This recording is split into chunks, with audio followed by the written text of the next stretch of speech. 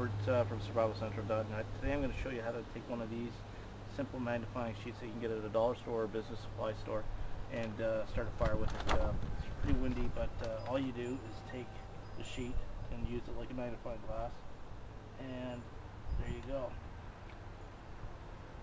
So that's our quick tip for today.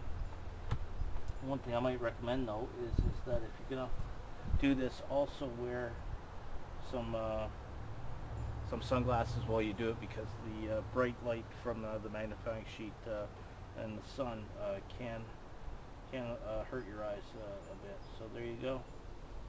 Got a way to start a fire with cheap magnifying sheet, lightweight, easy to get, and they come in different sizes. You can get them in this full sheet or half a size. So that's our quick tip for today. Thank you for watching, and be prepared, stay safe, and survive.